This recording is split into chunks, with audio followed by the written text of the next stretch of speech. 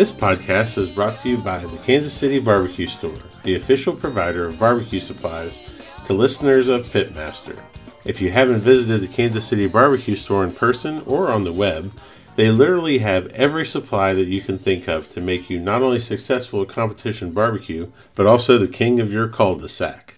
From smokers and fuel to rubs and sauces, the Kansas City Barbecue Store has everything and anything you could want. And get this, as a listener of the OVS Pitmaster podcast, you can get 10% off of your order during National Barbecue Month, which is May, by using the code PITPOD, P-I-T-P-O-D, all caps, for online orders at www.thekansascitybarbecuestore.com.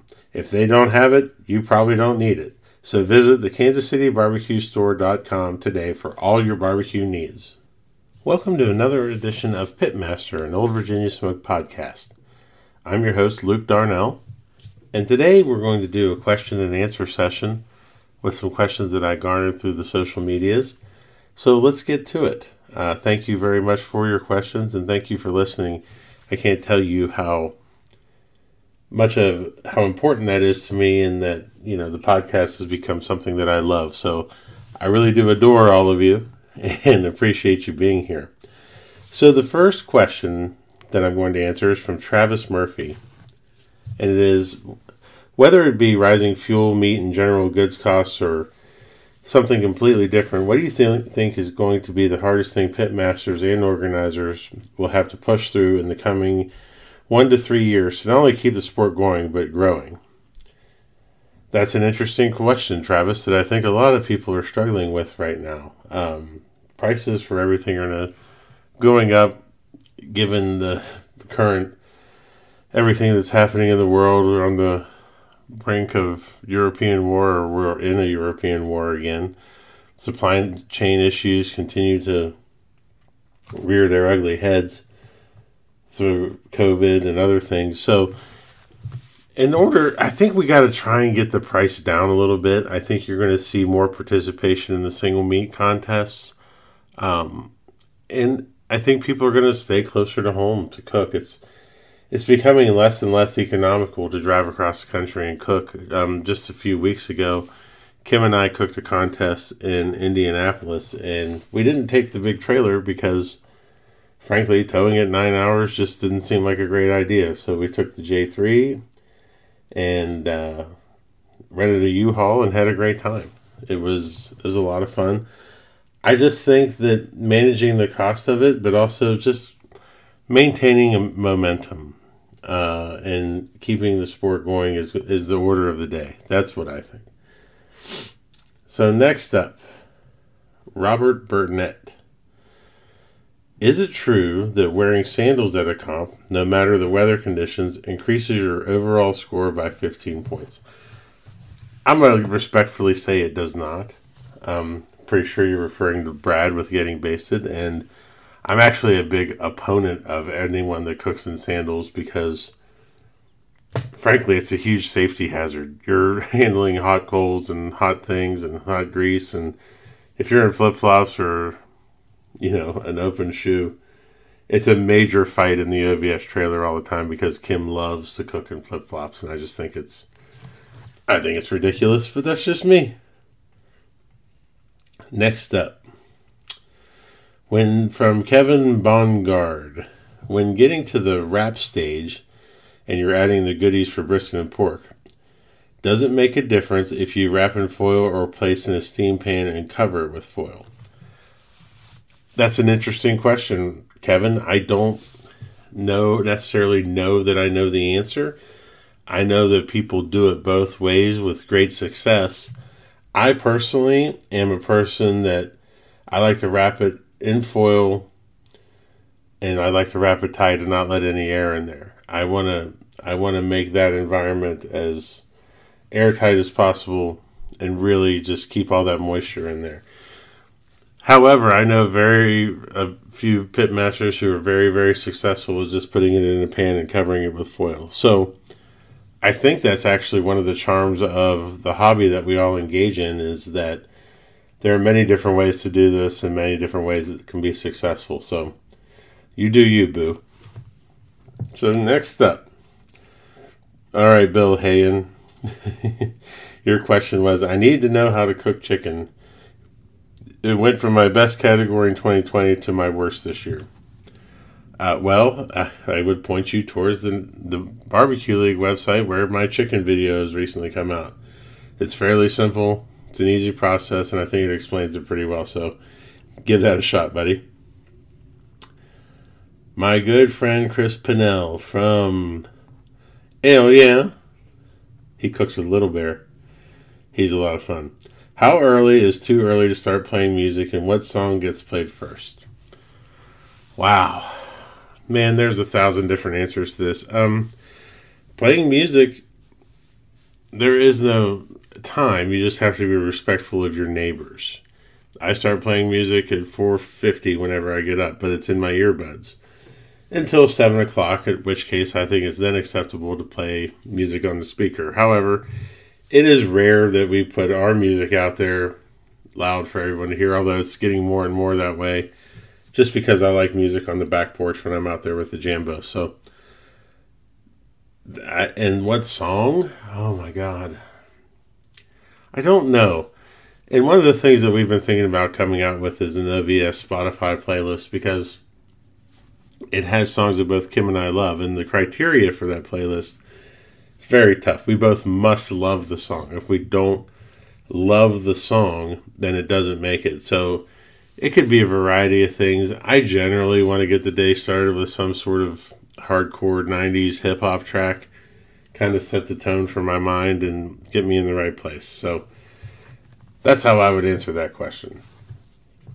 From John Wade with Two Drummers Smokehouse and Two Drummers Barbecue Supply, Butcher Shop and Barbecue Supply down in Williamsburg, Virginia.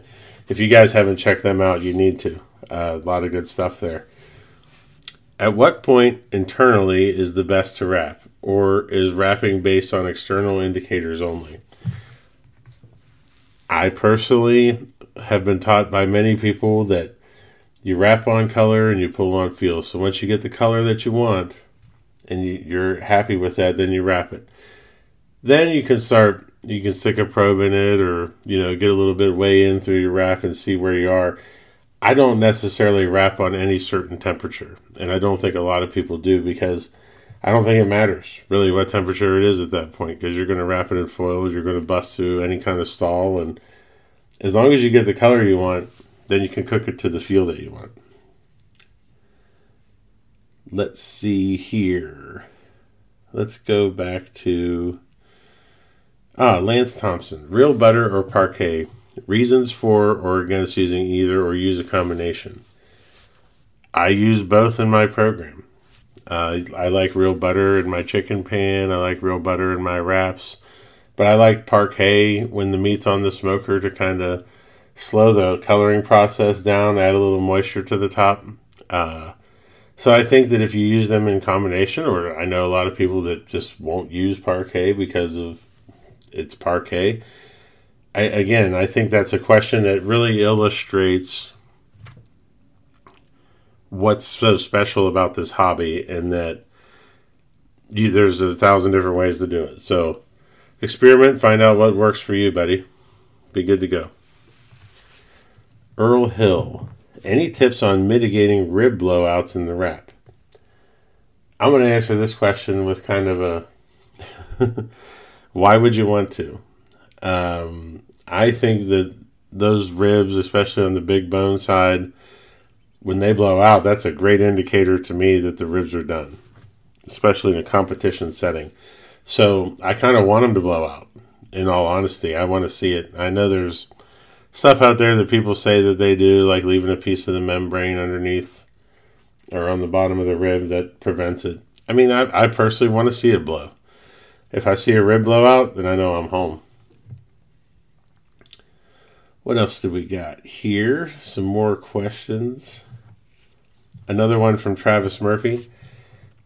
Now that multiple events have happened, what is your take on the single meat contest? And do you think they are a good way to help entice teams to come to competitions by offering them on Friday evening? I personally have grown very fond of the single meat contests. I really enjoy them. I love doing them on a Friday. It gives me something to do, and it gives me a chance to get some more rib points and to compete. So if I'm already there, if I can get there Thursday and be all ready, I love doing them. I think they're fun. I think it's barbecue related. I'd much rather see a KCBS single meat ribs contest on Friday night than whatever this KCBS steak thing is going to be. Some people may not like that, but sorry, that's where we are. I don't want to do a steak contest. I'm there to cook barbecue. So I like them. I'd like to see more of them. I'm going to start cooking more of them even when they're, on Saturdays, and it's easy to go and do. So I think it's a good thing. I think it's a lot of fun. So I think I'd like to see more of those. Okay, next question from my girl, darling Nikki, who I want to give a special shout out to. We spent a lot of time together a couple of weeks ago in Blairstown, New Jersey, and she's just fantastic. So, what up, girl? What tips do you have for convincing your spouse not to divorce you over competition barbecue expenses? Oh, that's a difficult question because,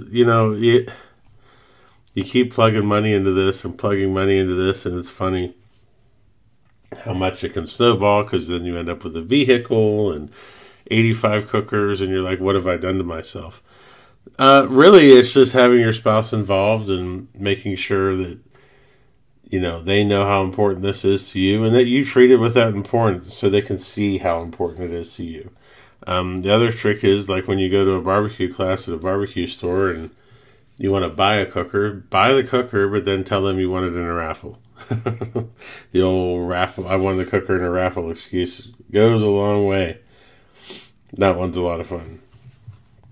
This podcast is brought to you by BarbecueData.com. BarbecueData.com is your one-stop shop for all of your barbecue competition data. Historical data, calls, wins, placements, everything under one roof. It's a great way not only to track yourself in the standings, but also to track how you improve your scores from year to year. Listeners of this podcast can receive 20% off of a new subscription to BarbecueData.com with the code PITPOD. That's one word, all capital letters, PITPOD, PITPOD. So check your team scores, check on others, and do it all on BarbecueData.com. We have a couple serious pork questions here, but I do need to answer some more funny questions. So my friend Jerry Stevenson from Redneck Scientific, he's a touch of a smart ass, but he asked me a series of questions kind of in a rapid fire manner, so I'm going to go ahead and answer those. So here you go, Jerry. Best electric knife? Couldn't tell you because I don't use one. I think they're whatever. Who uses an electric knife, man? How can you even feel what that piece of meat's like when you're holding something that's vibrating like that in your hand? So I can't answer best electric knife. Sorry. Favorite sad country song? That would be Don't Take the Girl by Tim McGraw. I don't even think that that's up for debate. Fantastic song. Devil's candy, which is Jerry's term for the burnt ends, is awesome because there's really nothing else like it. Having a perfectly cooked burnt end, oh my God, they're so great. But the problem is that everyone's, especially in the tent's interpretation of what those are, is so varied that I just can't see ever putting them in the box again. I cook them every time. They're great every time. And I'll eat one and it's great. I'll eat another one and it's not so great. And I'm like, well, who knows what's going to happen? So I've eliminated that variable. Next Jerry question. Your favorite 1 gallon jug or 5 gallon bucket? And this is referring to emergency bathroom practices in the trailer. And I have to say that, for me, neither one. I'm definitely not going 5 gallon bucket route. If I have to, I will institute pee jug, but it's only in an extreme situation. And the last question. Food critics as judges, yay or nay? I'm not sure if you're asking me, are judges food critics? I think they act like it, but I think most of them aren't qualified to be a food critic. Are they qualified to be a barbecue judge? Sure. But maybe let's keep that in perspective. Now, whether we're going to have food critics as judges, that's a different story. I don't know. It's a weird question, but Jerry's a weird guy. So thanks for those questions, buddy. Other questions. Let's see here. What is your favorite barbecue team name? And who has your favorite logo? This is so hard because one of the best things to do at a barbecue competition is to go and listen to all the team names, and you get to hear some really great ones and some really clever ones. And I think one of my favorite names out there is Oinkadoodle Moo. I just love that. It's fun to say. And their pitmaster is a hoot. Oinkadoodle Moo. Good job, Mark. In terms of logos, there's a lot of great logos in barbecue, but I will tell you that all of my favorite logos do not have a cartoon pig in them. I am against cartoon pigs. I'm against flames. I think we can all do a little better, be a little bit more clever. Sorry if that offends anybody. I'm not down with cartoon pigs. We started with one and it quickly went away. So that's my take on logos. If I had to say what my favorite logo would be, it would probably be ours. I really like it. It's classic.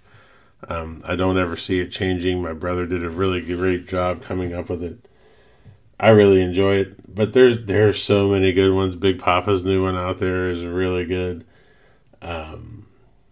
There's a lot of good stuff. A lot of good stuff. All right, let's jump into these pork questions because there's a couple here that I'm going to answer probably together. So we'll start with Luke from Tire Smoke, Luke Leggett. Thanks, buddy, for the question. Also, thank you for all your help out in Indianapolis. I could not have done that contest without you, at least not as effectively. So I want to just thank you publicly for everything you did for us. New pork rule, good or bad? What are the new options, and how do you think they will score? The new pork rule for me is really just not that big of a deal. I don't see how it affects anything really. I mean, yes, you can trim your butt smaller, and then the next question is by Joby Hambrick, which says, "Have you made adjustments with the new pork rule?" And yeah, I'm cutting my butt a lot smaller. I'm keeping the money muscle and coming back over the tubes and basically coming down on top of the bone and then cutting out the bone and cooking it like that. Does it weigh 4 pounds? I don't know. I quit weighing them now because I don't have to. I want everything the same size. Is it good or bad? I don't know if it's cutting down waste. Now I'm not having to cook the rest of that butt, and I was not really doing anything with it. Now I can just save that meat and cook it here and do other things. Is what are the new options? There's new ways of people are trimming it and stuff and doing. I've seen pork steaks out there a few times, maybe even cooked them a few times. Scored well once. Didn't score well the rest of the time. Kind of abandoned that project. A lot of people out there are talking about collars. I haven't bought a collar, but I can't imagine I would cook it any differently than I would. It's just a marketing term. So I don't see how I wouldn't just cook it the same. At the end of the day, in the past few years, we just started seeing boxes just full of money muscle, and that's what this has become. Would I like to see the pork roll changed even further? I don't know. I think it would be neat if you put in there that you need to have money muscle and one additional preparation. I think that would be okay. It would change the game a little bit, probably bring back bigger butts. But essentially, all it's done is made it a 1 big meat, 3 small meat contest. And one can argue the way we're trimming briskets anymore, that the briskets are small meat too. You don't need to cook these giant pieces of meat, and you don't need to cook them for 12 hours to go cook a barbecue contest anymore. You can do a contest in 5 hours with the right equipment, the right know-how, and the right temperature. So one could argue that it's for small meats, and is that good or bad? I don't. Some people will make arguments either way. I think it's good if you can cut down on food waste. I think it's good if you can involve more people. So I don't know, Luke. I don't know. To me, it's a kind of a non-issue because we're also going to go do it anyway. So I really don't see how it changes everything. There's a lot of noise out there about how cooking a smaller thing really favors those that have catering companies or restaurants and everything. But how is that any different than it was before? People still, if you owned a restaurant, you still have access to the 10 cases of butts that you ordered that week. Whereas if you don't have a restaurant, you still got to go out and find yours in the store. That hasn't changed. Is that an advantage? I don't know, maybe. But if you buy your meat right and you're dedicated enough, you can mitigate that circumstance, and and that's kind of what we've done. So I just think there's a lot of I don't know. It's an interesting concept, but I don't think it really affects anything. Let's see here. I think we have one more question. It's from Golden Blue Barbecue. It said, who is Luke's mentor or the most influential pit master he looks up to? Man, that is such a hard question now, given how many of these podcasts I've done and just how long it's been 10 years since we started this and how many people have helped me along the way. The list of people that have helped me along the way is tremendous. And I don't really think that I can really put it to one or two or five or, I guess I'll go with three names that I'll talk about. One would obviously be my friend Darren Worth with Iowa Smoky D's. He's really showed me a lot about mindset and competition barbecue and cooking on the Jambo. But also another thing is that how influential and how much of a mentor he's been in the barbecue business side of things. And the same I could say for Joe Pierce. Joe Pierce with Slaps has helped me in both arenas as well. And I really think when you get into the business side of barbecue, it's way more important to have great mentors. And having Joe and having Darren. And also, I would be remiss if I didn't put Tim Shear in there as well.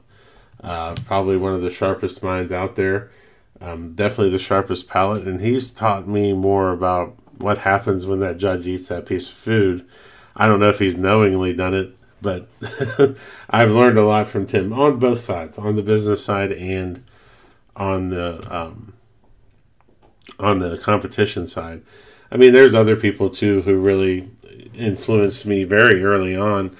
Chris Hart with IQ was the first class that I took, and the first person that ever blew my mind with the stuff that goes on in competition barbecue. Just showing just the little tips and tricks that you learn in your first class. Guys, if you haven't taken a class, that first class from somebody that's won a bunch of stuff will change your trajectory in competition barbecue. It's not even close, man. If you've gone to a good class for that, then the sky's the limit. And I would say the other one would be Donnie Bray. Donnie Bray from Warren County Pork Choppers, his class and just his mindset and the stuff that he's talked about in terms of, making sure you cook to a flavor profile that the most people will enjoy. And I mean, those lessons are invaluable and worth every penny that I spent to go and take them. So, great question. And there's a lot of different answers there because there's a lot of different things. And the list is definitely not complete. I'm sure there's people I'm leaving off that are going to tell me they're never going to help me again. But, you know, it's one of those things that, you know, like, get to know people and keep your ears open, and you can really learn. So I think that wraps it up for our questions today. I really love doing these episodes. Thank you guys so much for listening. Make sure you check out barbecuedata.com. Make sure you check out the KCBarbecueStore.com, Kansas City Barbecue Store. And again, thank you guys so much, and look forward to a summer of just some incredible content from current pit masters, past pit masters, teammates. We're going to have a lot of great stuff coming. So thank you guys for listening, and we'll see you out there. Thank you for listening to Pitmaster, an Old Virginia Smoke podcast. Be sure to subscribe and like the podcast, rate the podcast, and to share it out with your friends. Also be sure to check out the Old Virginia Smoke TikTok as well. Old Virginia Smoke, one word. That's all you have to search for. It's hilarious. Tune in next week for another great episode of Pitmaster. For companies interested in advertising, please contact Old Virginia Smoke directly via www.oldvirginiasmoke.com. Pitmaster, an Old Virginia Smoke podcast, is edited by Chris Sedanka.